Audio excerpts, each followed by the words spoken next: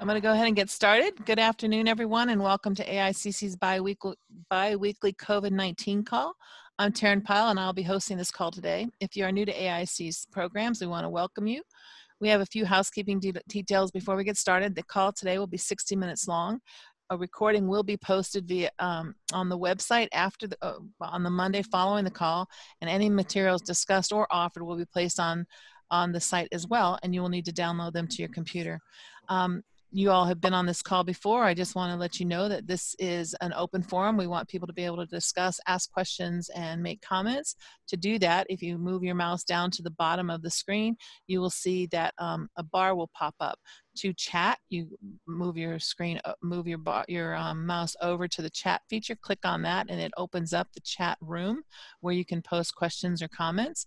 To raise your hand and ask a question, you will click on the participants icon, and that will open up, and at the bottom of that bar, you will see a lower hand or raise hand. You can do this at any time during the call, and we will call on you and once your hand is raised. With technology, there's always a possibility of losing a connection, sound, or viewing of the presentation, and we'll keep you posted on the status of any problems using the chat feature. If you lose the connection, you just need to dial back in using the link that was provided to you this morning. If you get, and now I'm going to turn it over to David Goch, our attorney, who is going to do the antitrust statement. David? Good afternoon, or good afternoon, everybody. Nice to see or hear most of you, but we serve as general counsel to AICC, and just as a reminder, we abide by all federal antitrust laws. We advance the interests of our industry, but we're prohibited by law from taking any step or action that eliminates an element of competition. I'll stop there because I will later go into more of the actual statutes. So, Taryn. Thank you, David. And now I'm going to turn it over to our president, Mike D'Angelo, who's going to launch this program. Mike? Thank you, Taryn. Good afternoon, everybody. I join Taryn and David in welcoming you and sharing our appreciation that you're spending some time on a Friday with us. 2 weeks ago, Steve Young pinch hit for me in the host's role because we've taken this video conference to every other week. Steve is taking a well-earned couple of days off, so I'll be filling his role as putting together the questions and putting that to our speakers today. Before we get to the speakers, just want to do a few updates. Just as this video conference is every other week, we've gone to, rather than a daily update at the AICC COVID page, we present it as a weekly update, but we do periodically update during the week with relevant information. And then just some things to mention that have occurred over the past 2 weeks. In addition to the fact that there is the first thing that's a bullet point that's always on the COVID update page is a link to the state and local updates, which are consistently now reopenings, as well as, unfortunately, in some jurisdictions, reclosings.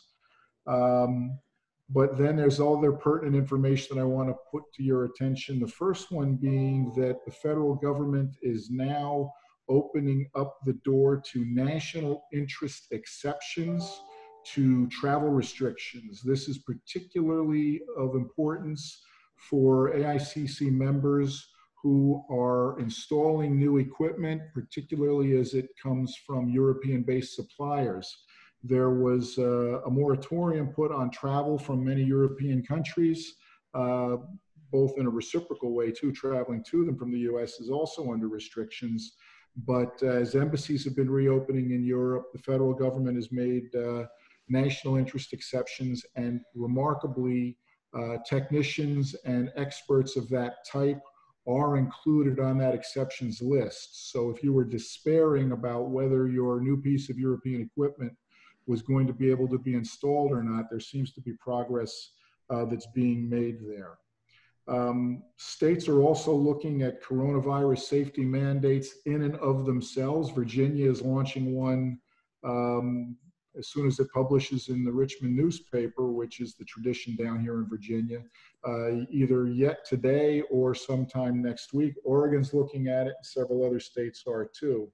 So you'll have to be on particular watch for something in your local state jurisdictions if there are safety mandates for workers, your employees, that may go over and above the federal guidelines at this point in time.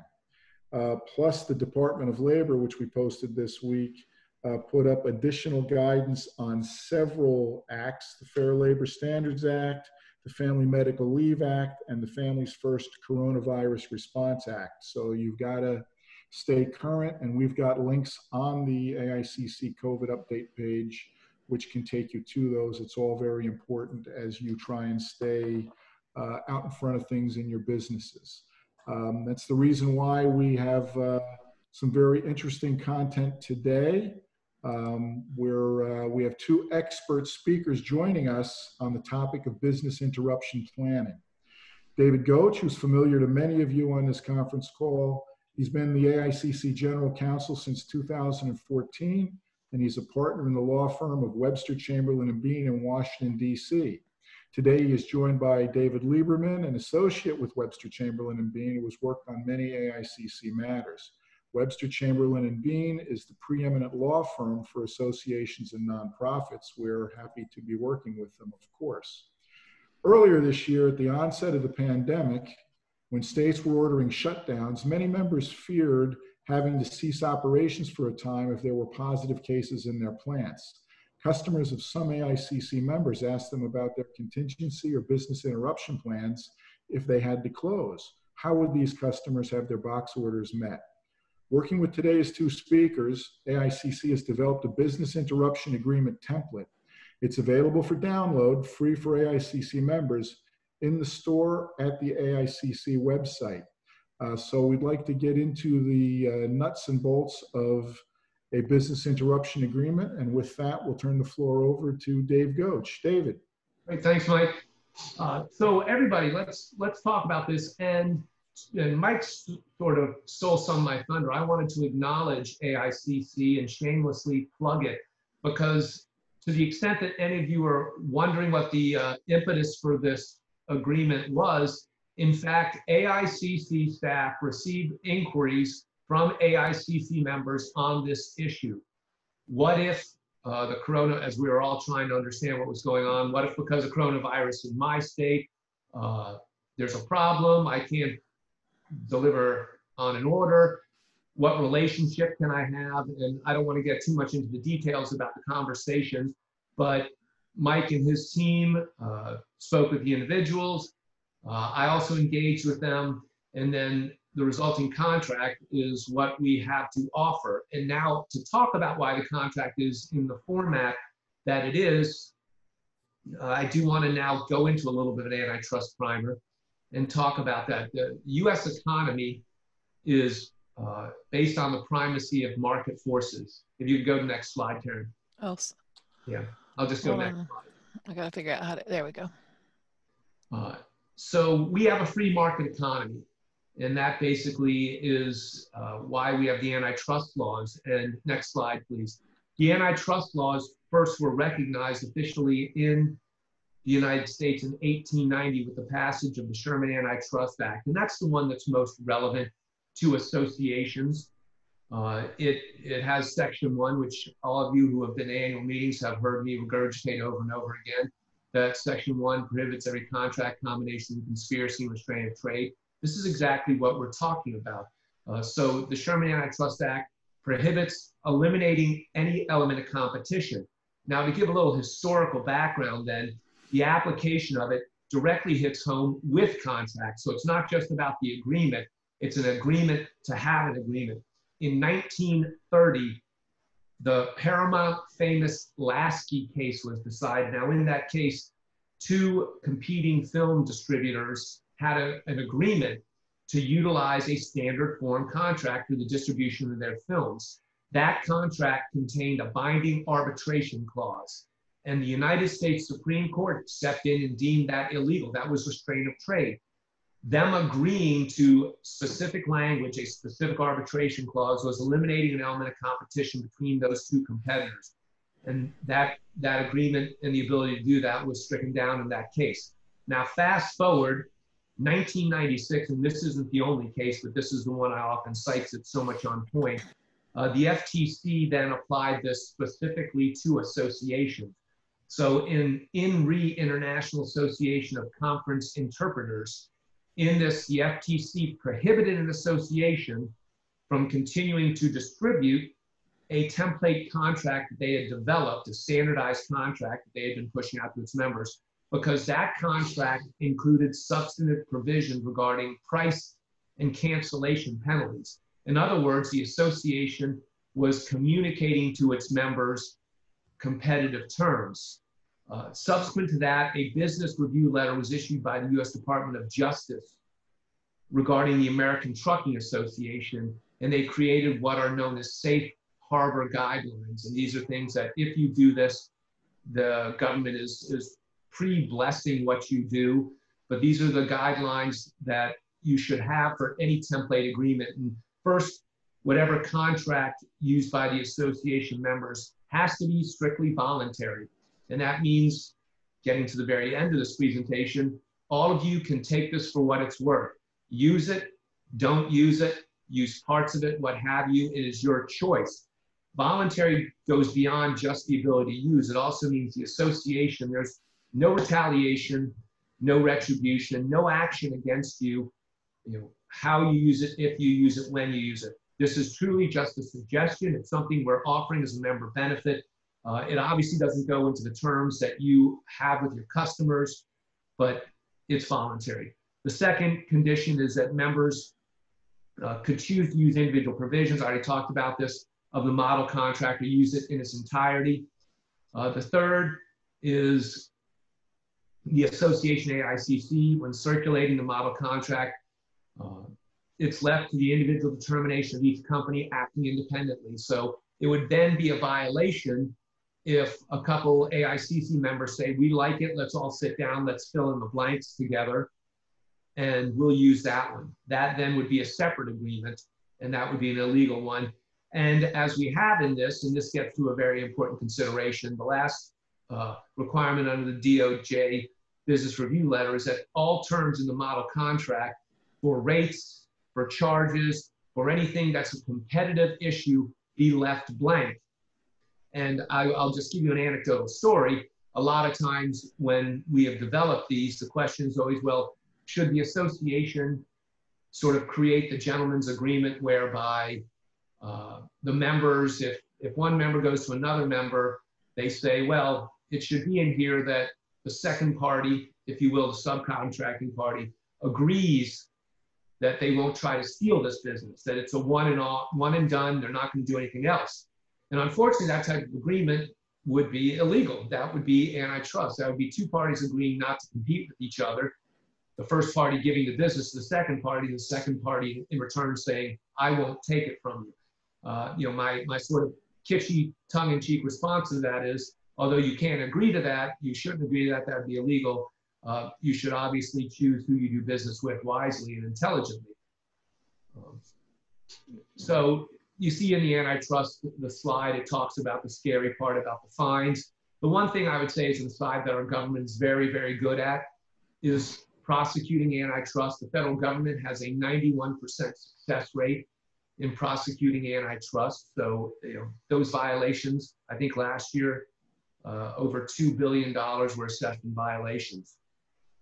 Moving forward, so in terms of what I call the necessity of all this for AICC members, obviously this was triggered by COVID and how it has changed all of us, but to the extent that you might find this useful or circle back to it, it could apply to any situation. It could apply if you have a strike, if your facility has a fire, if there's something unique to your state, an earthquake, a hurricane, or even if, God be willing, you have so much business, it's overflowing and you can't meet all of your customers' needs, that this is something that you could turn to and use.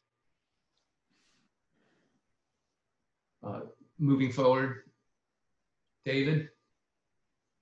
Yeah, thanks, Dave. So thanks, everybody. This is David Lieberman here. It's going to get a little confusing with the two Davids, but we've done this a lot, so hopefully we can make it pretty seamless. So that was a really good introduction, and that was a really good overview, 30,000-foot level of how the antitrust laws apply to the agreements that we've written and that you may utilize. I want to just reiterate some of the guidelines that Dave was mentioning, laid down by the FTC, Federal Trade Commission, and the U.S. Department of Justice, which really do have sort of concurrent jurisdiction over the federal antitrust laws. And again, I apologize. I cannot see which slides are up, so I might just say next slide for Taryn to go through or go back on a couple of slides. So hopefully you guys are seeing the guidelines for the agreement. Dave mentioned the first guideline, and it really is perhaps the most important. That is, this agreement is entirely voluntary, right? You cannot force or require a distributor, supplier, what have you, to enter this agreement with you, okay? However, the agreement is also subject to termination, right? And as you'll see in a few minutes, we go through a couple examples of the termination clause in the agreement. So voluntary, however, subject to termination. The second thing, and Dave's covered it again, just there cannot be any adverse consequences, right? Retaliation or boycotting for either electing or not electing to enter into the agreement. It's completely voluntary, and it would be a violation of the federal antitrust laws if you were to retaliate, boycott the supplier in some way if they did not elect to enter into the program. Taryn, next slide, please. You're there. Great, thanks. There cannot be any vertical agreements or restraints. This is an agreement between firms or individuals at different levels of the distribution or production process. So think of like a ladder, right? You're on a different rung, okay? And let me just give you an example. An agreement between a manufacturer and a reseller, that the reseller will not sell the manufacturer's product at less than X or Y dollars per unit, is a vertical agreement. That is illegal, and that cannot happen. Second thing, and so now we're not on the ladder, right? We're now spread out. Right now we're on a table, okay? Now there cannot be any agreement or restraint that's categorized as horizontal. And this is an agreement to restrain potential rivals in some respect, right? So you're on the same playing field, okay? You're not at a different level of the distribution process. It's Coke and Pepsi, right? It's two rivals. So for example, when an agreement by two competing manufacturers to charge X or Y dollars per unit for a commodity that they sell, that's a horizontal agreement, okay? And you can't do that. Next slide. We're on an agreement may not be used among parties to divide markets or allocation. Yep. Great. Okay. Yep, awesome, thank you. So as you just said, an agreement may not, thank you, Taryn. An agreement may not be used to divide markets or allocate customers. Here is, you can't say, I'm going to create an agreement to just compete in X geographic location, or you compete in Y geographic location, right? You can't divide customers like that. Now, if that happened, and if that happens organically, right? You guys are just really good at selling widgets east of the Mississippi. Okay, great. That's lovely. That's fine. That's pro-competitive. But you can't have an agreement that states, I'm going to be east of the Mississippi, you're going to be west of the Mississippi in a contract, right? That would be a division of a market for a geographic location, and that would not be okay, okay? And also, second bullet, you can't deny the provision of goods or services to a common buyer or exclude another. There's the boycott that we were talking about. The agreement must have a beginning and an end date, okay? You cannot have an indefinite term for these kinds of agreements. And Dave touched on it a little bit in his introduction, right? This is a unique situation.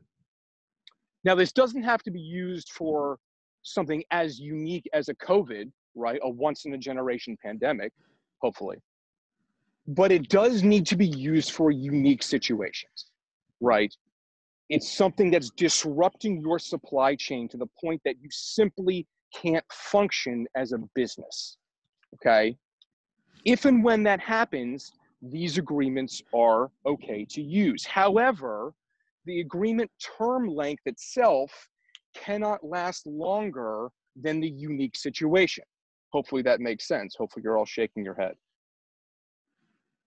Yes. Second bullet, the agreement can't be simply an exchange of data. Dave talked about this.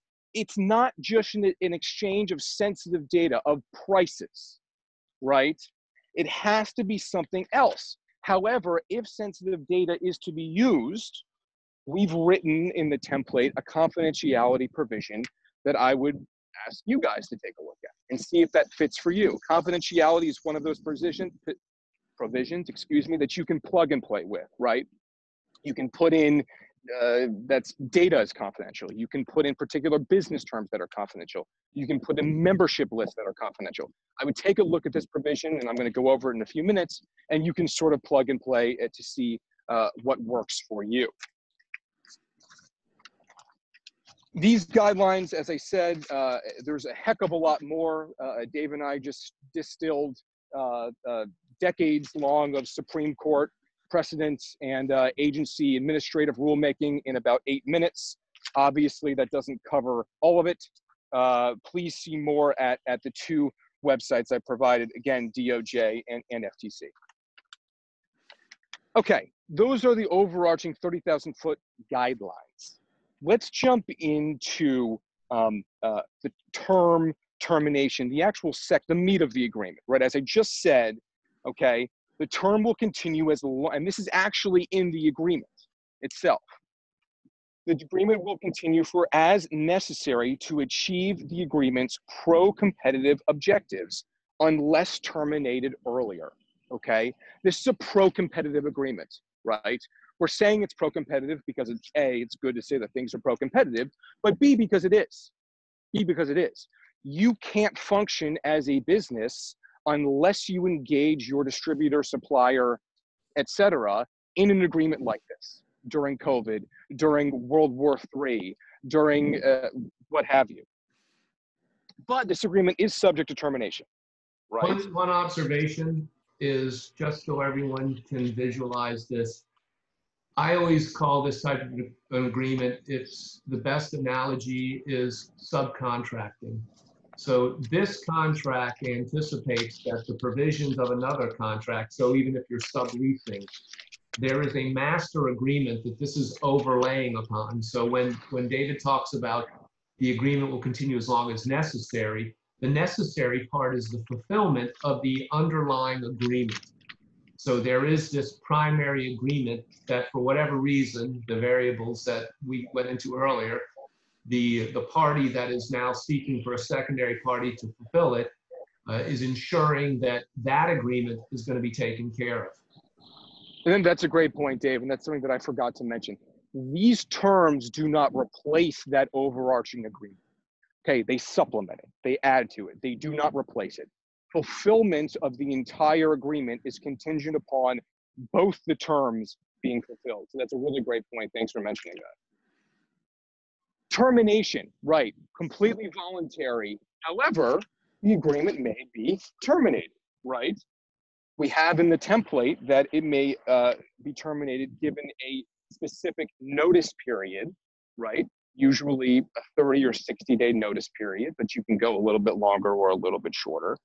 Or if the agreement, if one party breaches a material term of the agreement and does not cure within a specified amount of time. So you breach a material term, your supplier X, you're supposed to supply me with widgets. The supplier doesn't supply you with widgets, they supply you with basketballs. They breached a material term of the agreement. If they don't stop supplying you basketballs and start supplying you widgets, they don't cure within a set period of time, 30, 60 days, you can play around with it, then they've breached the agreement.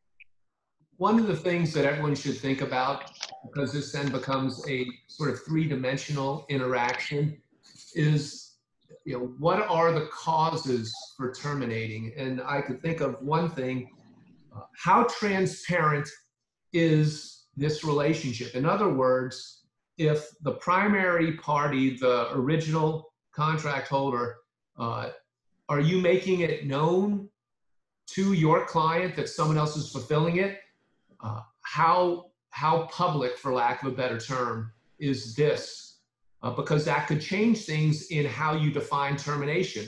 If it is a very well-known fact that you're having a subcontractor do it, termination may also hinge on not just whether they can fulfill it, but what if all of a sudden your subcontractor itself gets in hot water because it's in the press for doing something bad or something that's questionable.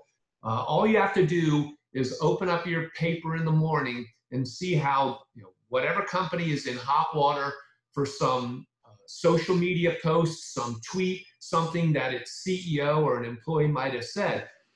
Theoretically, you could put into termination that the first party has the ability to terminate this and otherwise possibly reassign it to another party if that second party, the subcontractor, is currently being viewed negatively, or if any action they've taken reflects poorly on the reputation of the primary party. These are things that you need to anticipate or think about to build in here, because it's not just in the end getting the job done, it's about getting the job done and preserving the relationship that the primary party has with its customer.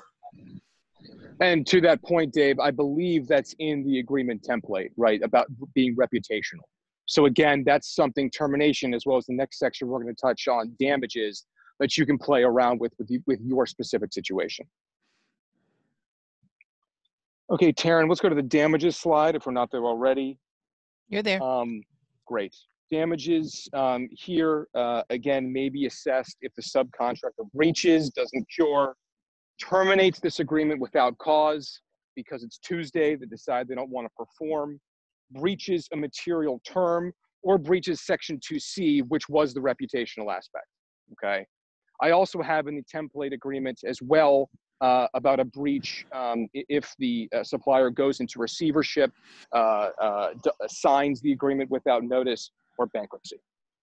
I put into the template that notwithstanding anything else, the total amount of damages that may be assessed cannot be greater than what are included in the original agreement, just to not exceed the scope of the original agreement too much. Again, something that you can play around with if you like. Again, it can be amended as necessary, right? It's all up to your discretion. And just so people understand, what David put in the agreement as far as damages, those are actual damages. But again, just being thoughtful, so everyone understands the terminology up here. Liquidated damages go far beyond that. Even if the contract value was $1 million, in a worst case scenario, if whomever you thought you could trust and rely on did something nefarious and they botched the job in such a horrible way that it damaged your reputation, the value of that damage could go far beyond that $1 million. It could mean you lose a client. This could have been a small job on a very big client.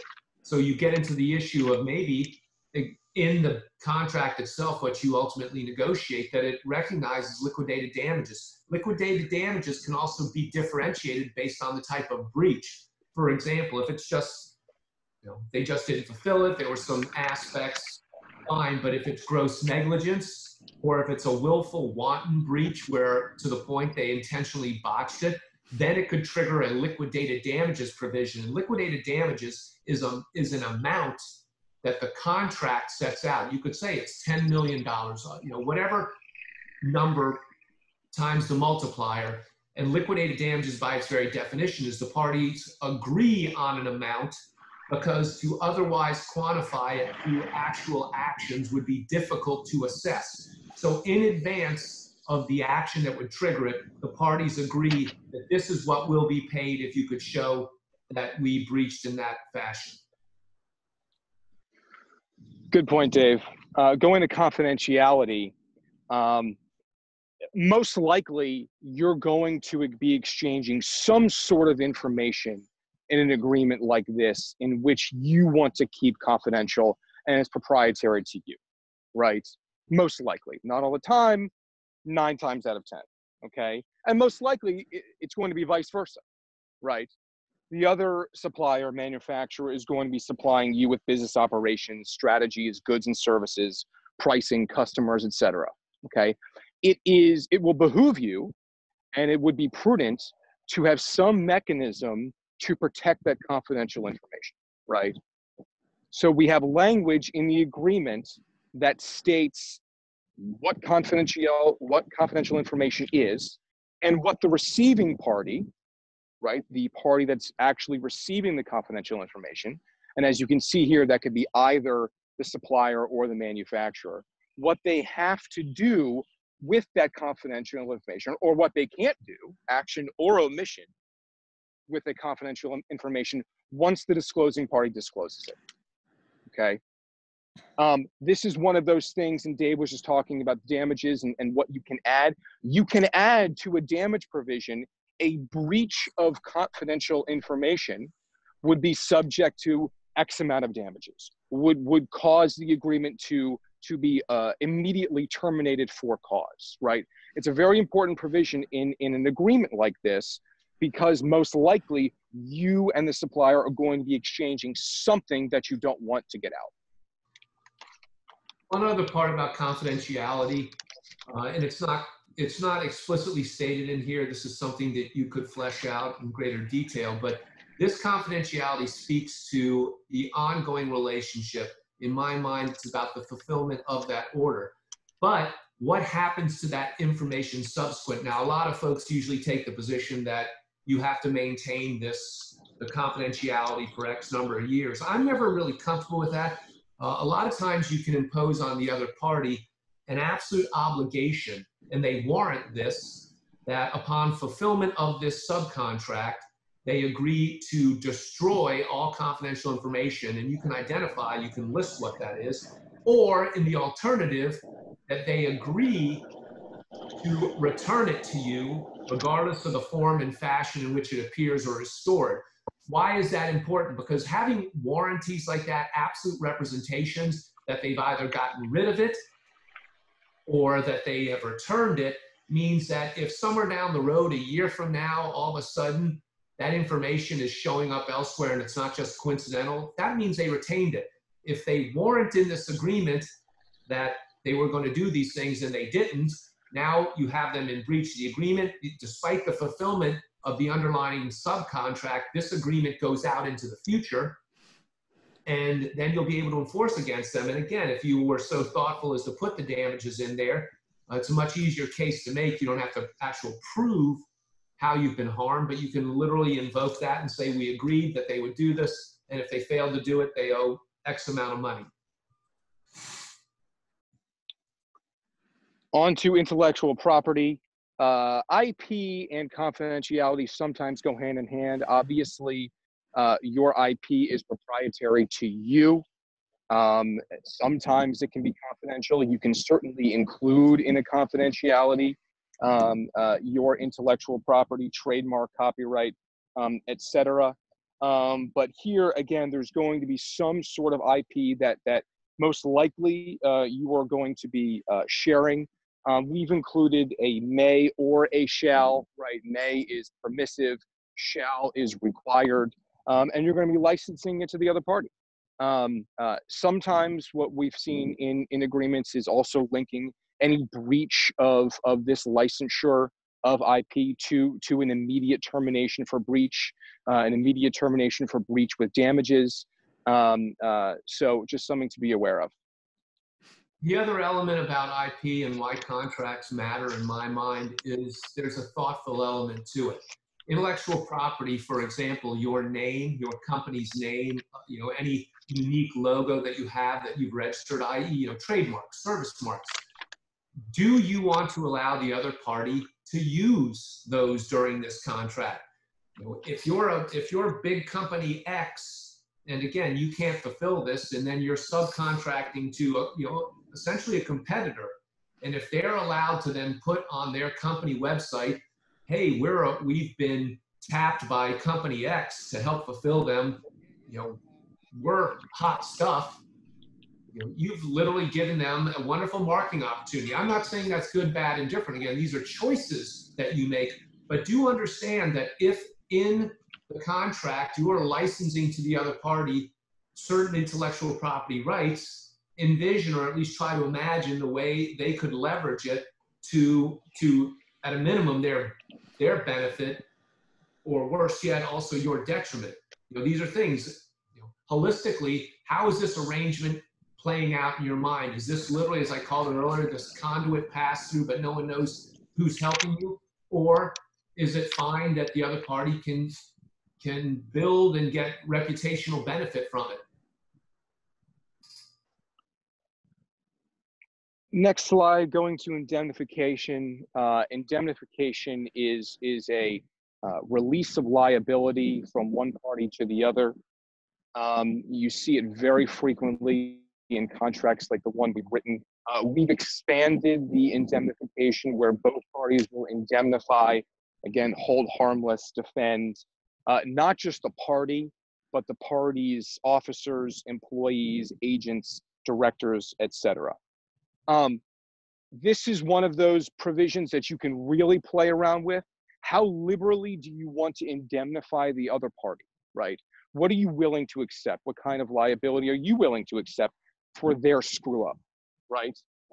Here we have, we're going to indemnify you for a breach of the agreement unless the breach is due to the negligence or willful misconduct of the indemnifying party, okay? And releases actually means the employees, agents, successors, directors, officers, etc. So yeah, we can understand some minimal mess up, breach of the agreement.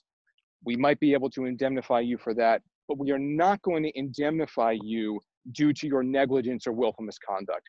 We often see illegality in there. We often see fraud in there. And anything along those lines in which you're simply not going to indemnify the other party for. Interestingly, in nearly 30 years of practice, and I don't know why, but that provision, indemnification, is the scariest little provision in a contract. And I can't tell you how many times I've had to argue with opposing counsel. They want to remove indemnification, and it's beyond me. And it's always one of those aha moments, but I literally, and this is that gut check moment, I say to the other attorney, so basically all indemnification is, as David pointed out, is your client, the other party, agreeing that if they make a mistake, if there are damages, injuries, they're going to stand up for what they do. And it's always a wonderful moment, and I've never gotten a good answer to this, asking the opposing attorney, so you're basically telling me your client's not willing to guarantee their work, that they don't do quality work, that they're not going to do what they say. Is that what you're saying? Is that why you want to remove this? And it always leads to that pause in the conversation. No, that's not what we, indemnification, particularly mutual indemnification, which is what we've written, it means each party is just going to stand up for what they do. I think it's the fairest provision, but as I said, it's interesting to me that so many people push back on this concept of indemnification. Force majeure in Latin literally means... no one's heard of force majeure, right? It's completely, nothing out there happening. Intervening event, intervening cause. It's likely that you've heard of it, obviously, with COVID. It really is an act of God, right? It's COVID, it's a fire, it's an earthquake. It's something that makes the agreement impracticable, inadvisable, illegal, impossible for a party to perform, right? You have a hotel contract, you're going down to Miami Beach, and Miami Beach is washed away in a storm, right? You simply cannot perform the agreement because of this intervening event. We also included a clause that says if the manufacturer believes it will impair its ability to perform. So not if not just if it does impair, if the manufacturer believes that it will impair as well. Second bullet, I thought this was important to add into the template. you can have a force majeure event, again, for this supplemental business interruption agreement, but the subcontractor cannot invoke the clause for the reason that this agreement is being entered into itself, right? They can't invoke the clause for COVID-19, okay? They can't invoke the clause for World War III if World War III was actually going on, okay? I want to spend a little more time on this because I don't want to gloss over the fact force majeure has been an interesting evolution contractually, because when I started practicing, if you read these provisions, it was, as David said, just act of God. But that has been expanded, and it is something that is negotiated. It's not just hurricanes or floods, locusts, buffalo stampedes. It now expands into things like strikes, prohibition of air travel, terrorism. These are things that are not traditionally identified as being acts of God. So the contract, a good contract itself, shouldn't just rely on the traditional act of God statement. It should be exactly what you think are the potential. What if a fire impacts their business? Is that force majeure? So you need to define the scope. The other thing too, and I look at the language, which is really important. When I started practicing, it said, whatever the act is, the force majeure event makes it illegal or impossible. It's really the last two words, and they're the least significant one, because I would submit to most people, illegality means the government says you can't do it. Okay, I get that, but that's a very, very high standard. Impossible, I always say jokingly, nothing is impossible. So we have sensed, and this has been a process, and this is something that AICC has benefited in other ways. This is something that we spent years as a firm sort of building out in hotel agreements, because this is often where force majeure is included. But to include that makes it commercially impracticable, inadvisable. Those are impracticable means if we're having an event and 30% of our members can't come for some reason, that's not illegal or impossible, but that does then start triggering the other standard of what's impracticable. So it's really important to understand what the triggering events are. Also, force majeure is a unique provision because it has to be viewed both in terms of time, scope, and geography. We talked about scope, but the other two, time and geography, just anecdotally, I can tell you stories where when Katrina hit New Orleans, I had clients that had conferences in New Orleans that were scheduled for a year later, and they're saying force majeure, and I'm like, it's not time ripe yet. You don't know whether or not they're going to be backed up. So that sort of checks the time box. Whatever the event is it does it have a causal relationship in terms of time to it? The other geography, again, using a hurricane, if a hurricane hits Florida, really geographically, that probably wouldn't be force majeure. You couldn't invoke it to then impair or impede the performance of the agreement if the agreement's being fulfilled in California. So you have to look at force majeure in the context of what a reasonable person would and whether or not it's something that entitles someone to trigger it. But what is unique about this is what David said, that second bullet, that the force majeure, the intervening event that necessitated this agreement, can never be invoked again. Well, and thanks for that elaboration, Dave. That's so true. It is so important to look at if it's impossible, what does impossible mean? Is it impractical? What does impractical mean? Those are two very different things. And you're right, impossibility, illegality is a very high standard. Commercial impracticality isn't as high of a standard. So that's a really good point. Next slide, relationship of the parties. Look, you guys are in an agreement together. You are contractually bound with this subcontractor, okay? Ergo, you have some form of legal relationship in which you can bind each other. Otherwise, you wouldn't be in an agreement. Dave Light wanted to call this a joint venture or a partnership. I completely agree, right? That's what this is for this very limited period of time that the agreement is going on for, i.e. COVID-19, okay? But let's be clear here. This agreement is strictly, this relationship, whatever you want to call it, is strictly for the term of this agreement, okay? After termination, after force majeure, after the contract is just completed on its own, organically, the partners will not be classified as partners, joint ventures, etc. Why is this important? Because in order for you to take full advantage of the agreement, you are going to need to rely and to be bound by the other party and what they do and don't do. But as soon as the agreement's over, the last thing you want to do is be bound to any actions or omissions of the subcontractor, right? That's a form of agency, right? Right now, you guys are agents of one another. You are bound to each other for the term of the agreement, good and bad.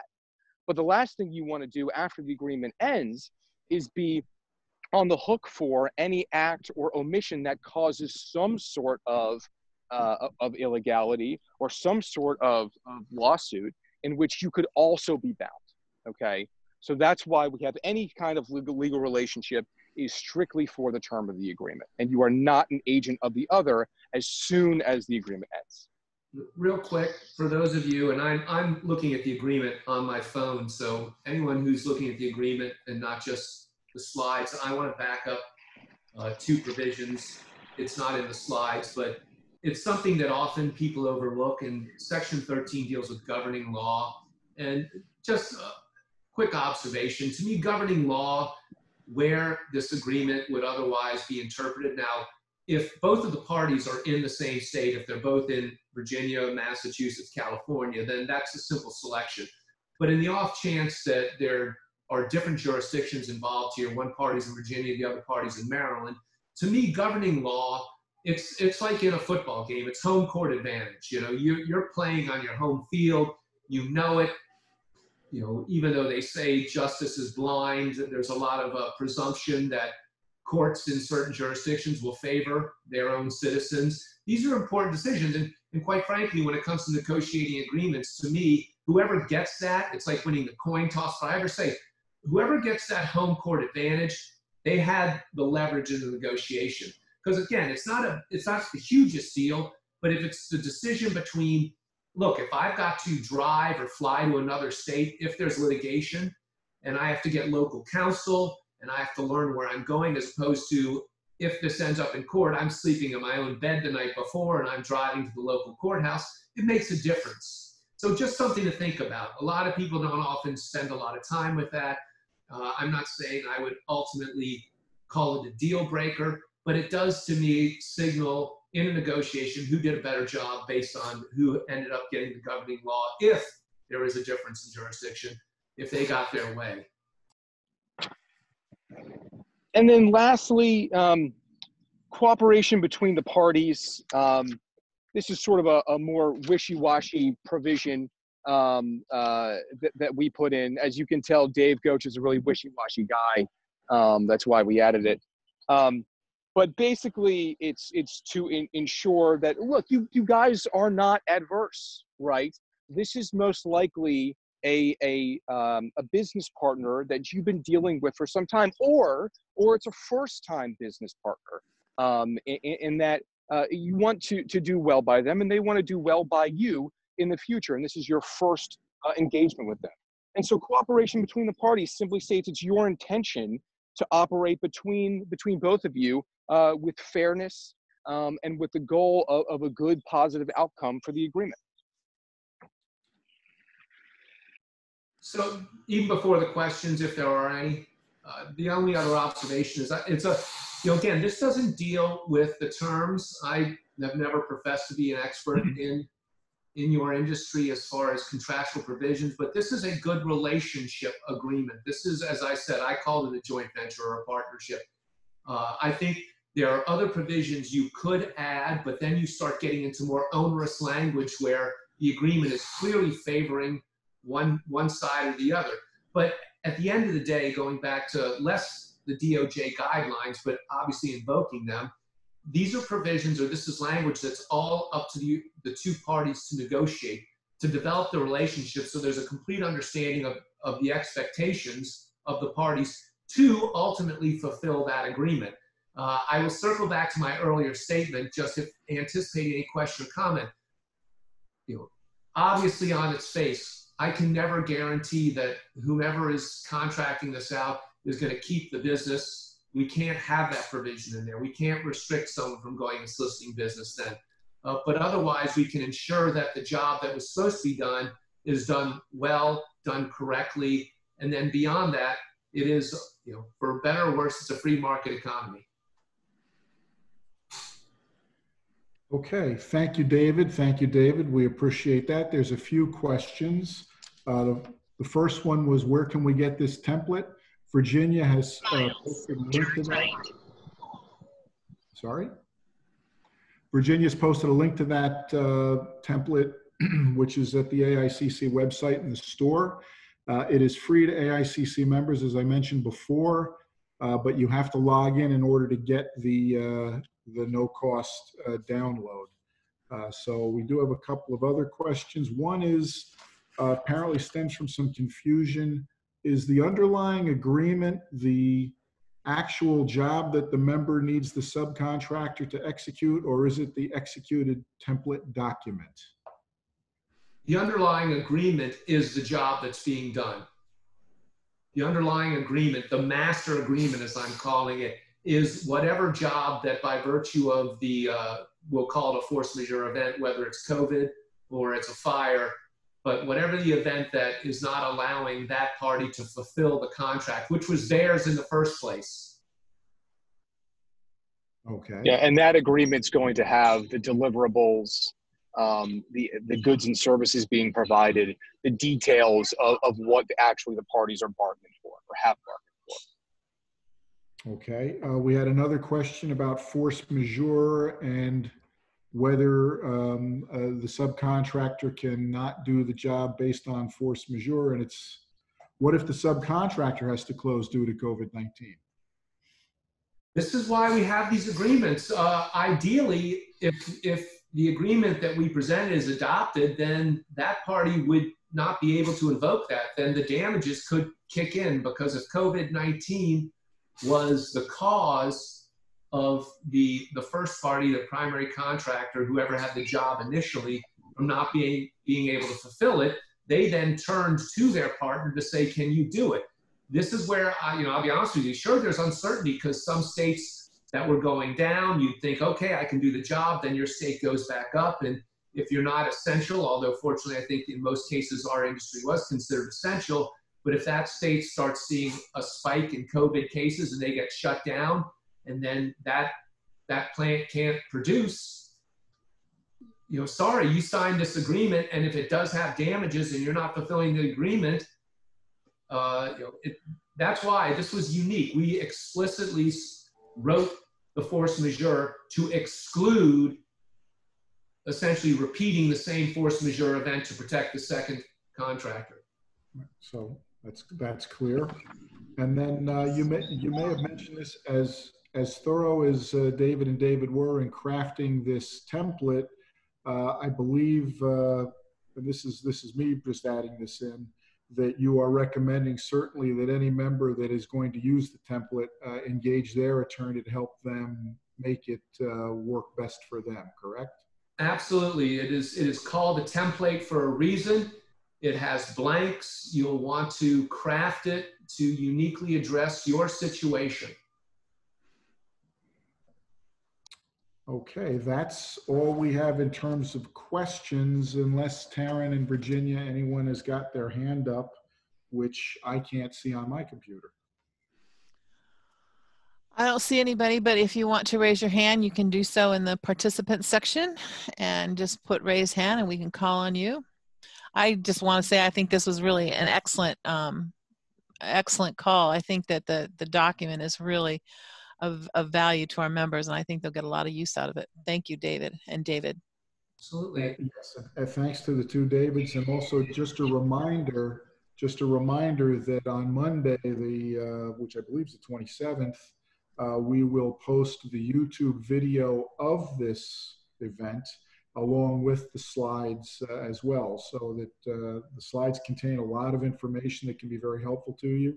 So you will be able to access those slides Monday morning by going to the AICC COVID page. The link will be posted there along with the YouTube of this video. And I think there's a lot of detail in those slides. It got my attention early in the antitrust portion, where the fines can reach $350,000 per individual or $10 million per corporation. That will get your attention. And it failed to mention the antitrust statutes are not just civil, they are criminal. Last year, 15 execs went to jail for antitrust violations. And this would be the type of thing, it's a knowing violation, but the FTC loves making a big deal, a big splash when people are incarcerated. And I don't think anyone on this call wants to go to jail. I don't.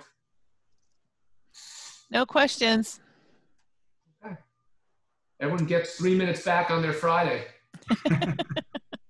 We certainly appreciate everyone joining us again. Thank you very much to David Goch and David Lieberman for their expertise, for their good counsel, for their trusted advice. That's always very reassuring to hear these things.